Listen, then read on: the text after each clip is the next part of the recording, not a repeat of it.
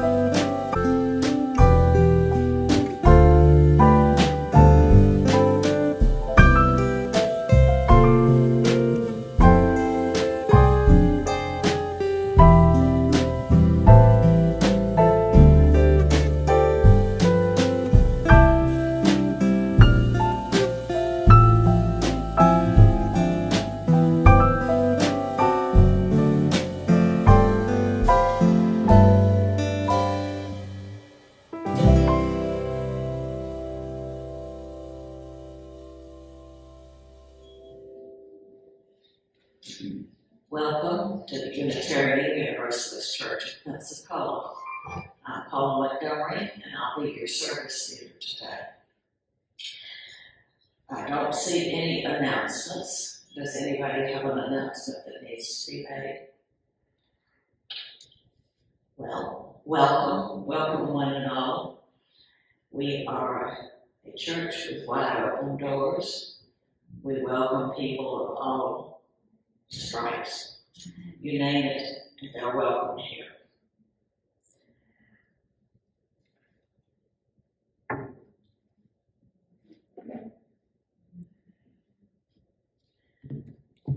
Our opening words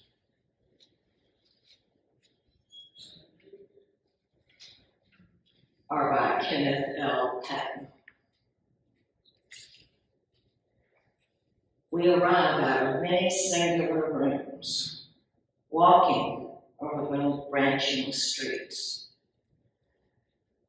We come to be assured that brothers and sisters surround us, and to restore their images to our eyes. We enlarge our voices in common speaking and singing. We try again that solitude. We try again that solitude found in the midst of those who with us seek their hidden reckonings. Our eyes reclaim the remembered faces, their voices stir the surrounding air. The warmth of their hands assures us, and the gladness of our spoken names. This is the reason of cities, of homes, of assemblies in the homes of worship, such as this one. It's good to be with one another. The chalice lighting. Blessed is the match consumed with kindling flame. Blessed is the flame that burns in the heart's secret places. Blessed is the heart with strength to stop its beating for honor's sake. Blessed is the match consumed in the kindling flame.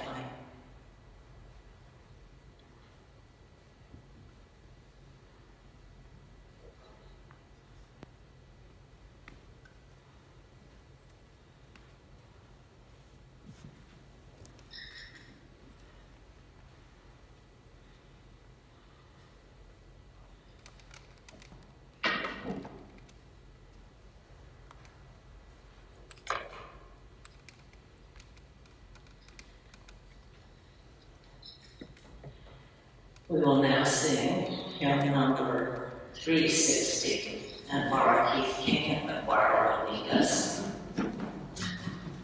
Here we have gathered.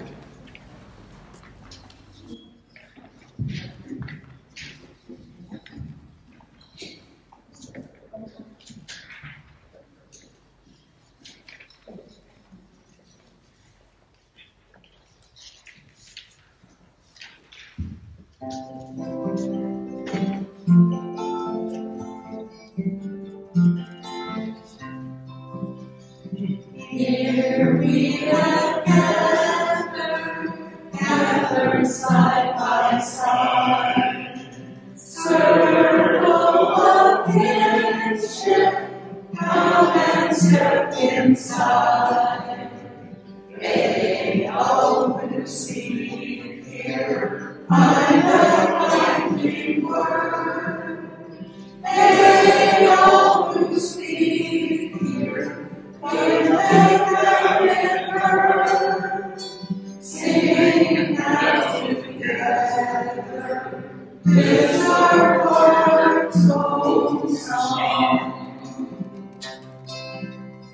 Here we have gathered, all to celebrate. Days of our lifetime, never small and great. We all greatness, women, children, men, goodness and sages, children of we can. Sing now together, this our heart's own song. Sorry, I'm sorry. Life has its battles, sorrows and regrets, but in the shadows, let us not forget. We who now gather, know each other's pain. Kindness can heal us as we give, we gain. Sing now through friendship, this our heart's own song. Sorry. Stay standing, please, for the recitation of the covenant. Love is the spirit of this church, and service its law. This is our covenant, to dwell together in peace, to seek the truth in love, and to help one another. You may be seated. This is the time in our service when we collect money. Small offering. This church is solely supported by the gifts of our members and friends. As you get ready to donate your gift, if you receive one of these cards in your orders, in your folder when you came in, and you have a joy or a concern that you would like to call to everyone's attention, please fill out the little card and deposit it in the offering basket when it's passed. Thank you.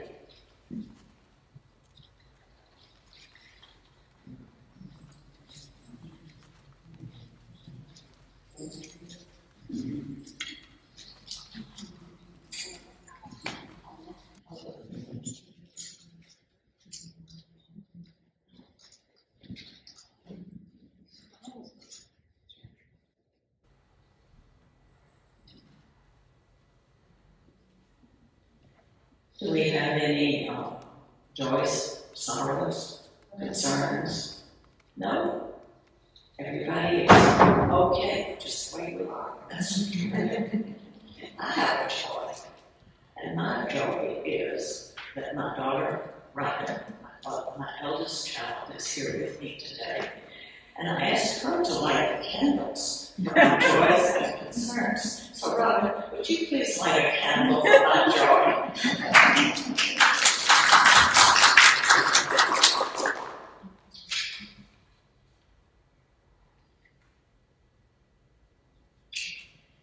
And we'll light one more candle for all of those joys and concerns that are closely held but unexpressed. Well, I have one. My mother is about to be a great-grandmother.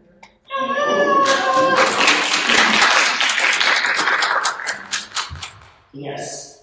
Does that make you a grandmother? Yes! Oh my God! Anybody else? Last chance.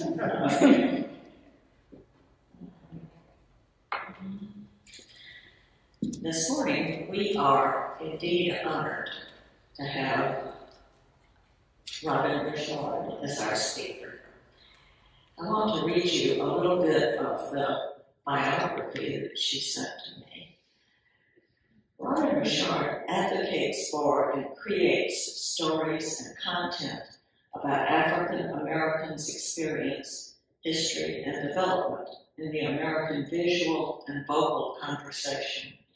She's the creative director for Robert Robino Productions and works in community through the Kukua Institute, a nonprofit organization located in historic Belmont de Villiers, with a vision to discover, grow, share, and celebrate African American stories through art history, science, and technology.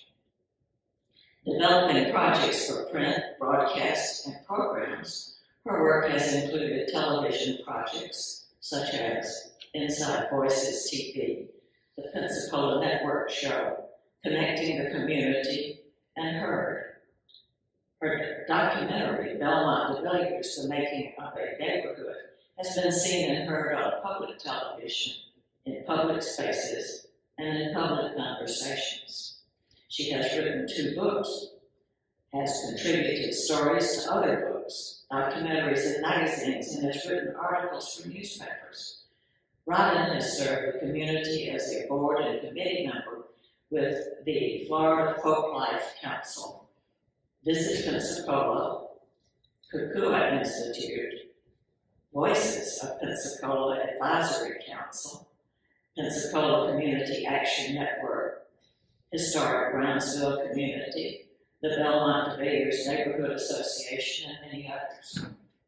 Robin's other work includes committees with the University of West Florida, Pensacola State College, School District of Escambia County, Board of County Commissioners, and the Development from Southern New Hampshire University.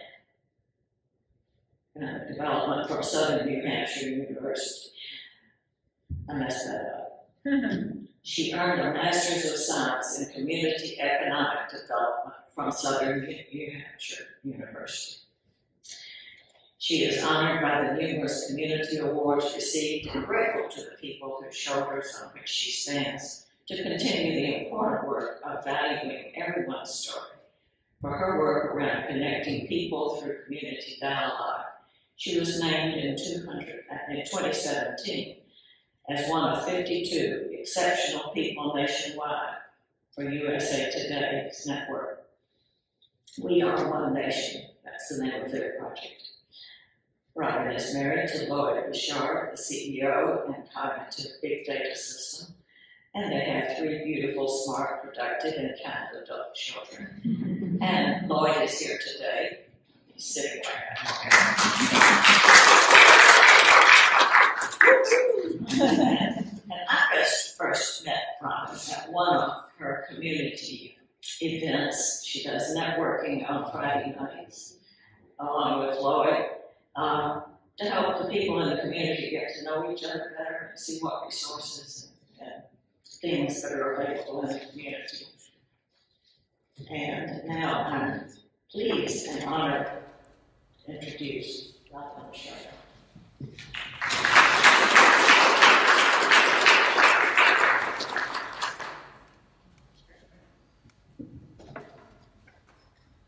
He was kind enough to give me a little gin in case I stumbled.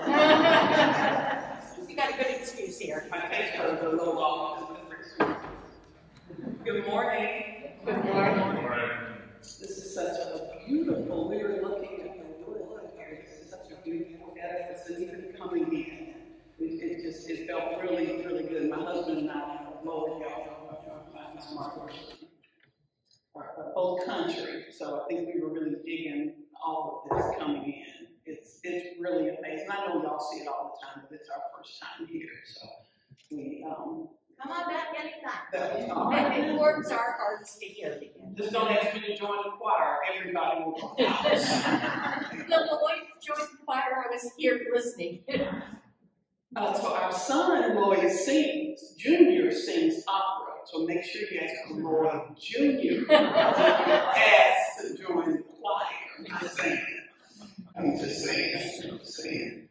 It is really a pleasure to be here. I appreciate the invitation.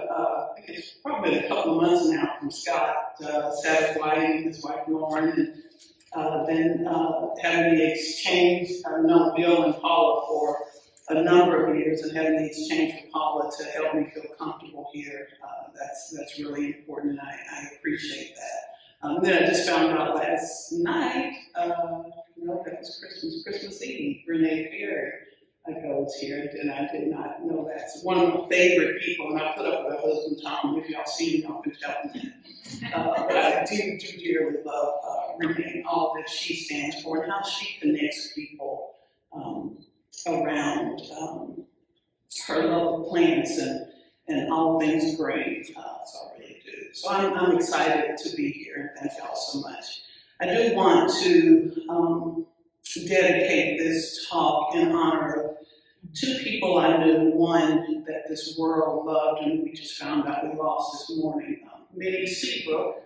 Many of you may know her if you were in education. She was a longtime educator, and she was one of the ones who started Kwanzaa in Pensacola 30-something years ago. The community celebration. We lost her, and then we lost James Griffin, who joined them as well. James was an accountant and moved back to Pensacola and joined them in that effort. We lost both of them, so just really important. This morning, we lost Bishop Desmond Tutu. And he lived a long life, and so there's no sorrow in him. And I guess there should be no sorrow in losing anybody, because we don't know what our dash is. So birth and death, we want to live our dash. We don't know what that death is.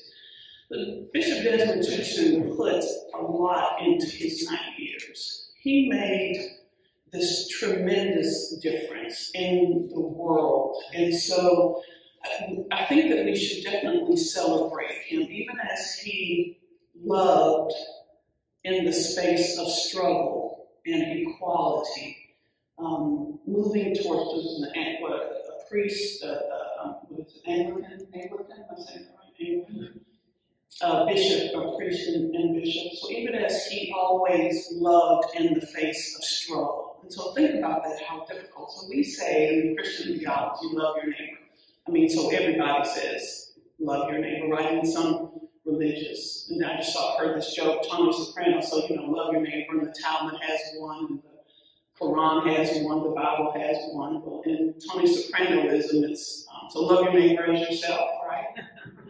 So Tony Soprano says, whack your neighbor the same way you would want to be whacked. Probably shouldn't mention that with this one, Bishop Desmond Tutu, but anyway, it's about love, right? It's about love. But in the face of everything that this brother tried to do for the people of South Africa and helping to free Nelson Mandela, moving them from apartheid, working with President Botha and F.W. de Klerk, who we just lost as well. But in the face of that, he moved and loved and saw the struggle and kept moving and loved and seeing the struggle.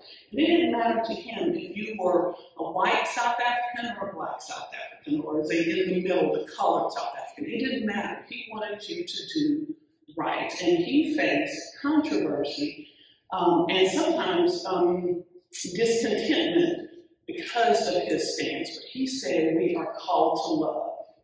And so I think that we should celebrate Bishop Desmond Tutu by repeating his name. As a friend of mine, a bishop who is in the United Methodist Church, who is no longer with us, said that if you call someone's name, they are still with you. So would y'all join me in just calling out Bishop Desmond Tutu's name? Bishop Desmond Tutu. So that he lives forever in our hearts.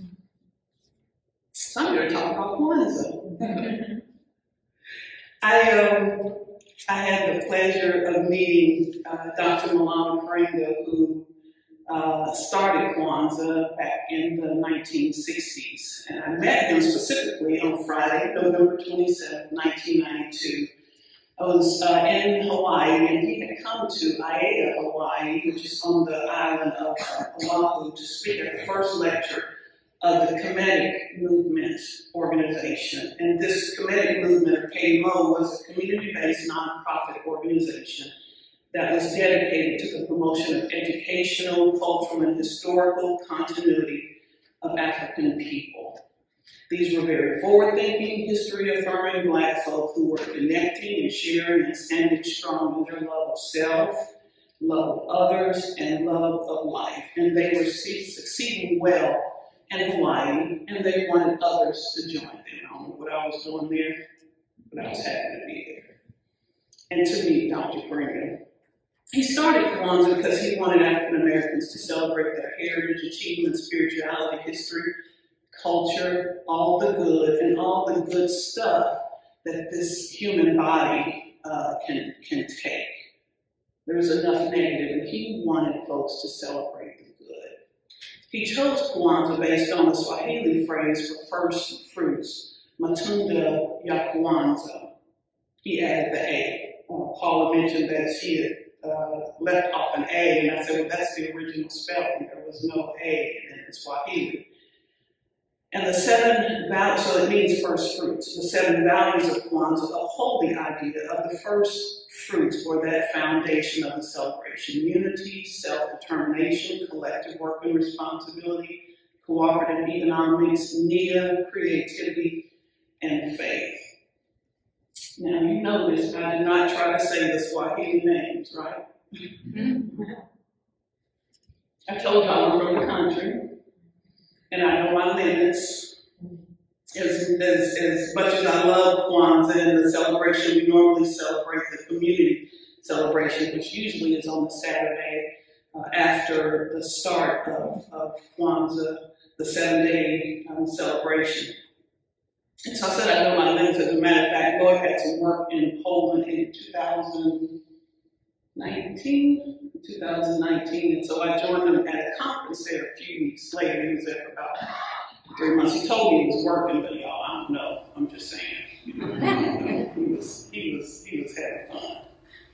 And so we were there, and we taking a break. I think I was there for a couple of weeks when we were taking a break from the work and walking around. And he had met some people who had become fast friends. And so I had tried, because I knew I was going, I had tried to do some words, right? So you try to, when in Rome, do as the Romans do. And so I had, practiced, saying hello or good morning. Dzień dobry means good morning. So I had that down.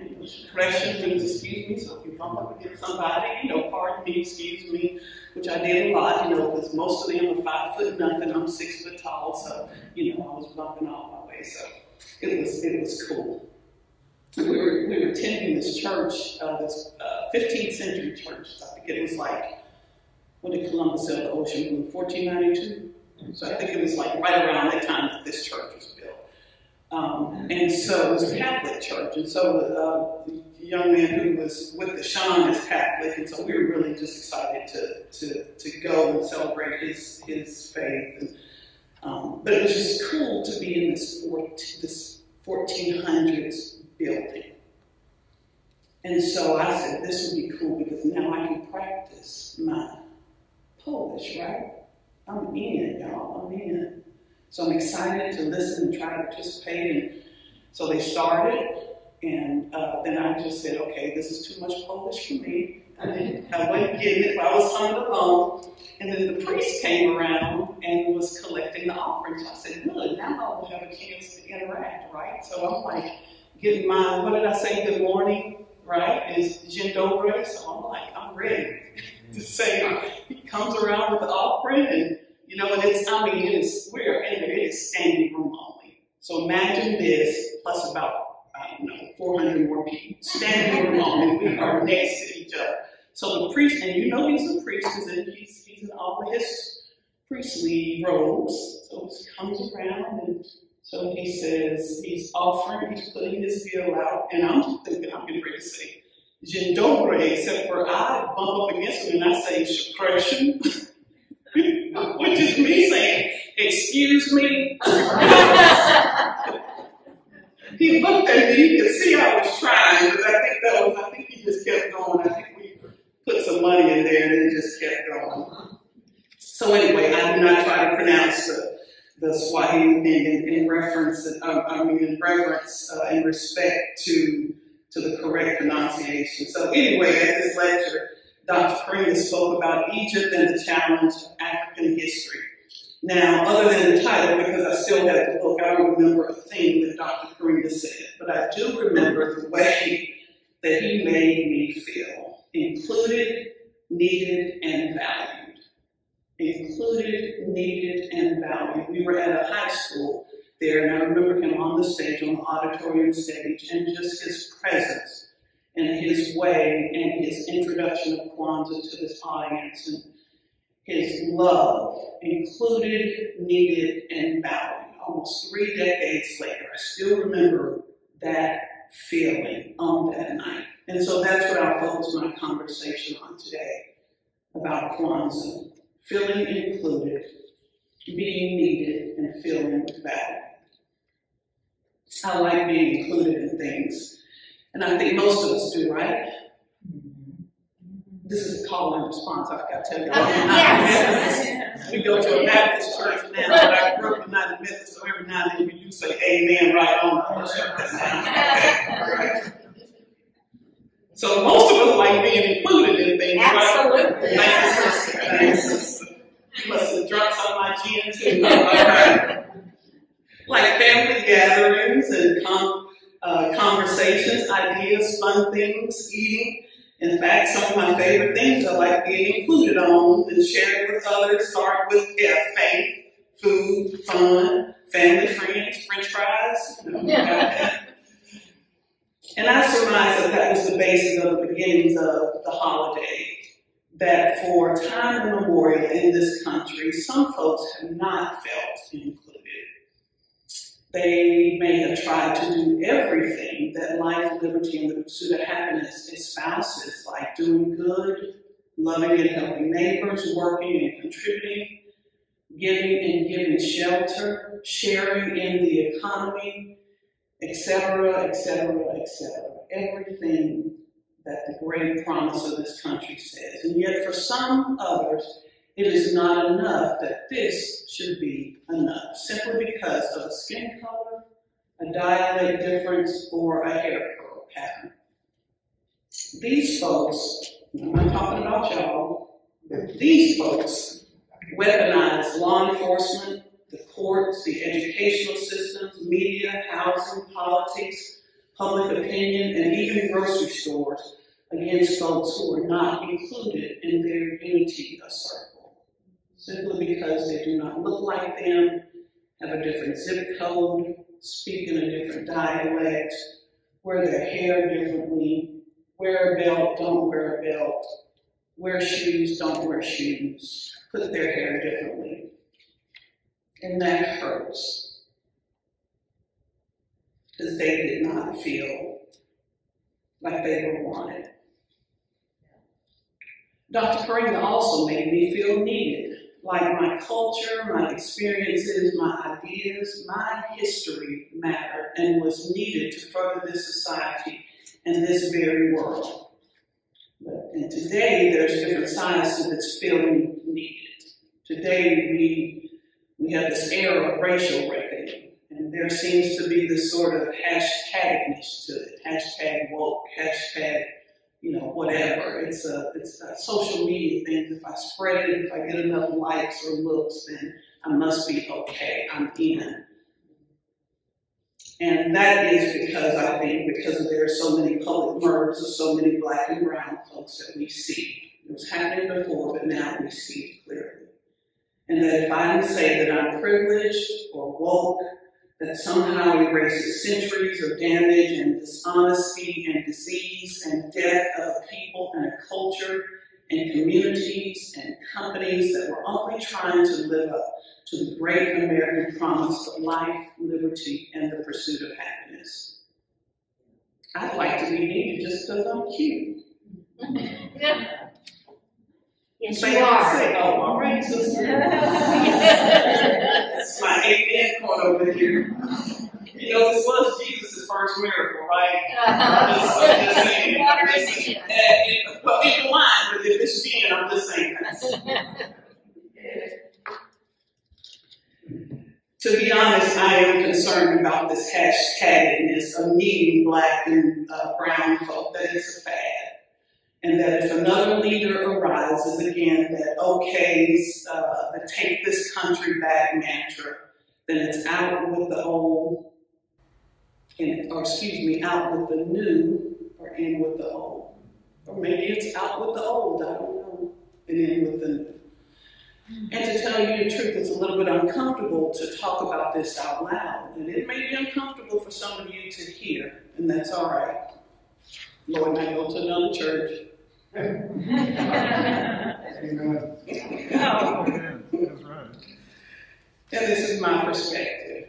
And I'm cool with that, though, because my uncomfortableness allows me to grow out of my shell and into the light. I have a bad joke about being in a shell, too. Y'all ready? Okay. What do you call a butterfly that never leaves its cocoon? A butterfly. I got a million of them. Okay, last one. What do you call a ship that never leaves its port? A museum, right? Because ships are made to leave its ports. Butterflies are made to leave their cocoon. It's growth and it hurts. But we need to leave our safe harbors to explore and to see and to grow. And in that, it is a bit uncomfortable, and that's okay, because we deserve that uncomfortableness to grow. How many of us would eat sausage if we saw it being made? Nobody's hand went up, right? But we love the outcome. And finally, I remember Dr. Karinga's talk that I was valued. That my value was intrinsic to my humanness and that was enough. It didn't matter how much my house cost. It didn't matter how much I paid for my shoes.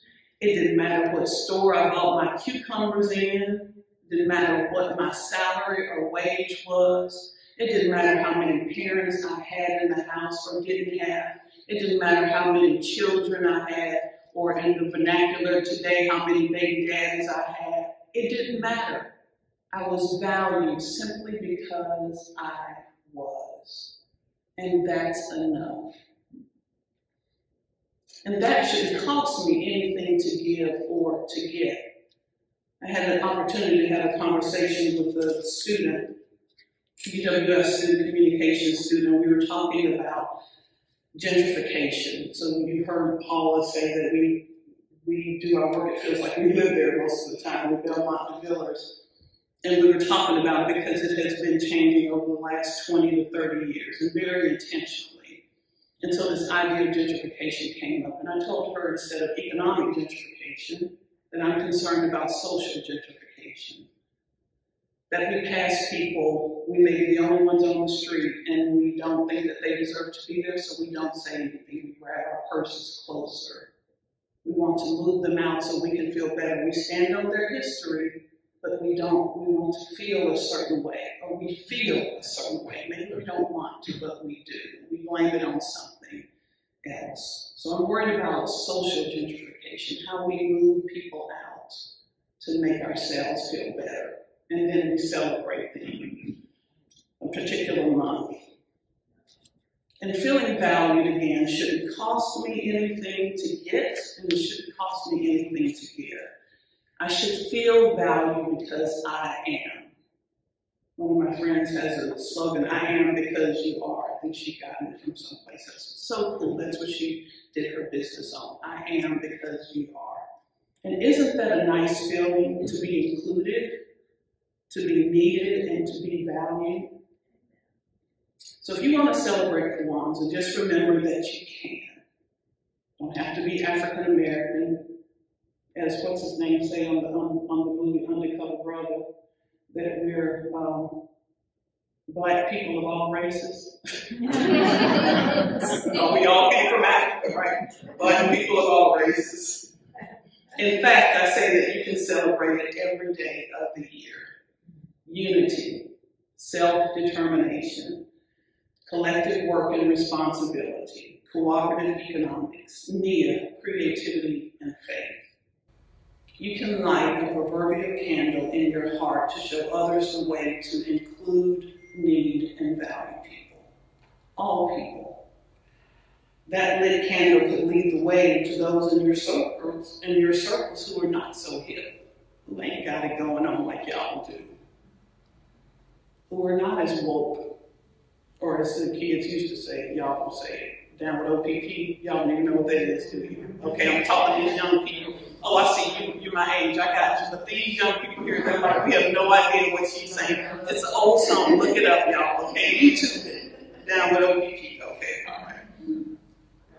And if it means something nasty, I didn't mean that part. I meant the good part, the OPP. It's probably, I'm just saying, okay? So again, you can light a candle to lead the way for others.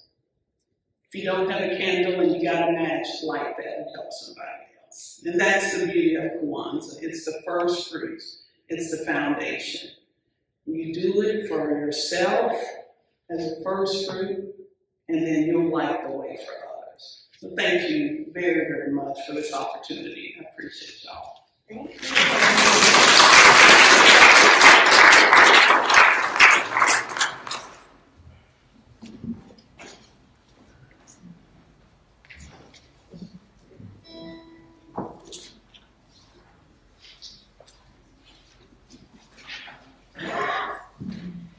Now, there are more of us here, so we can sing louder this time.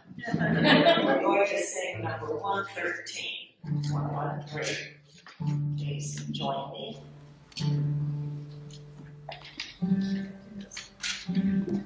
Where is our holy church?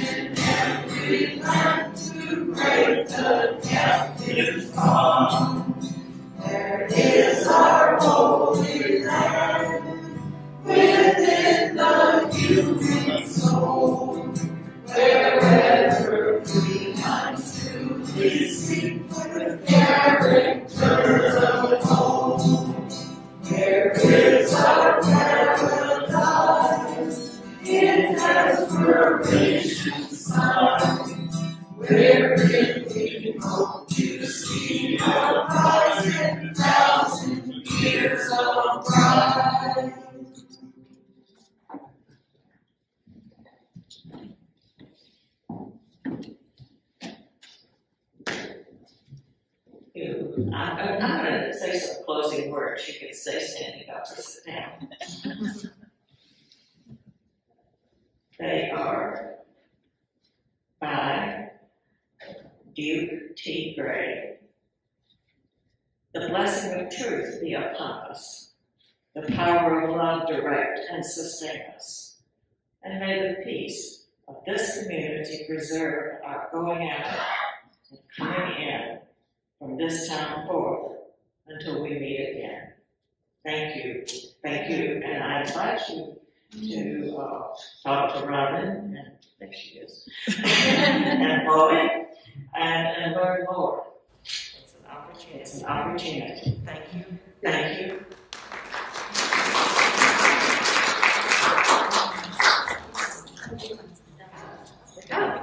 Here we go. But we do have a video. Oh, that's what that.